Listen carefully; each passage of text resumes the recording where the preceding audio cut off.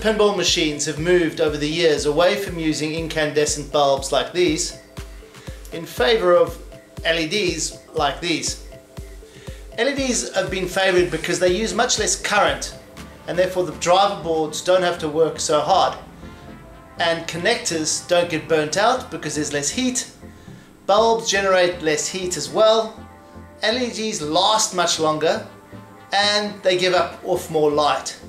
Not to mention they come in a myriad of different colors.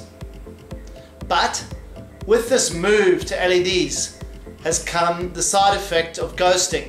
I recently swapped out all the incandescent bulbs like this in favor of LEDs in this Bram Stoker's Dracula, and wanted to cover the concept of LED ghosting. What does ghosting look like? Why does ghosting happen? Where can ghosting be a problem in a machine?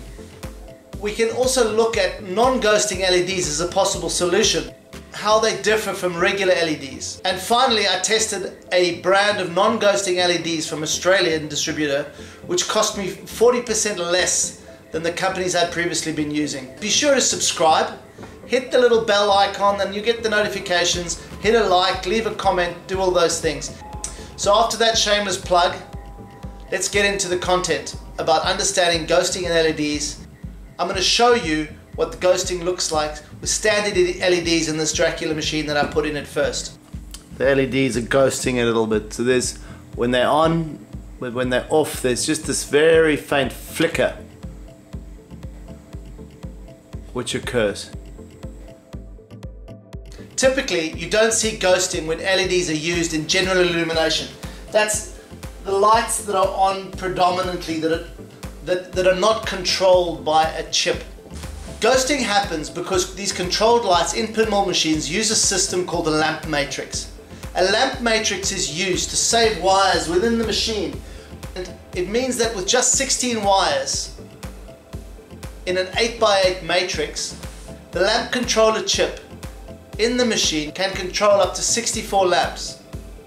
And ghosting occurs because the old incandescent lamps use much more current to illuminate them and wouldn't illuminate and so flicker with very small, very quick pulses of electricity when the matrix switches very rapidly between that 8x8 matrix. LEDs have come a long way, and there are several companies like Comet Pinball, Coin Taker, now selling non or anti-ghosting or flickering LEDs. They generally have a little resistor inside them which prevents a small amount of current from illuminating the LED, and so they eliminates the ghosting or flickering. These anti-ghosting or non-ghosting LEDs are generally cost between 70 cents and $1 each before shipping, which can add up to a small fortune, especially if you're paying in Aussie dollars like I am. I found a distributor here in Australia called Elite Pinball, run by Ryan C, who most of you know from Head to Head Pinball podcast, who sells super anti-ghosting LEDs, which I'd never ordered before and saw were 40% cheaper, coming in at 40 Australian dollars a bag of 50. At a current exchange rate is $26 US dollars for 50, which is just over 50 cents each.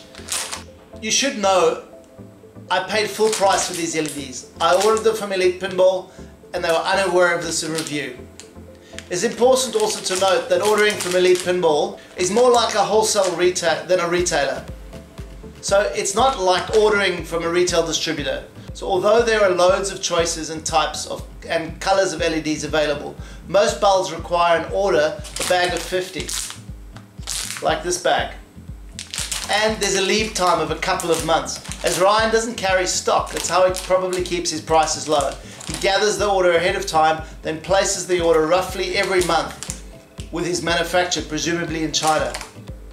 But with a discount of more than 40% when compared to most other distributors, do these work? Are they going to stop ghosting in this machine? So let me show you what the anti-ghosting warm white LEDs from Elite Pinball look like installed in my Dracula inserts, and let's see if the ghosting is eliminated. And I'm going to put these in and have a look if there's a difference. So let's see if that ghosting disappears and they genuinely are non-ghosting. So you can see with the non-ghosting LEDs in, that problem's completely eliminated. So the extra 10 or 20 cents in LED from Elite Pinball gets the thumbs up. Thanks very much. Until next time.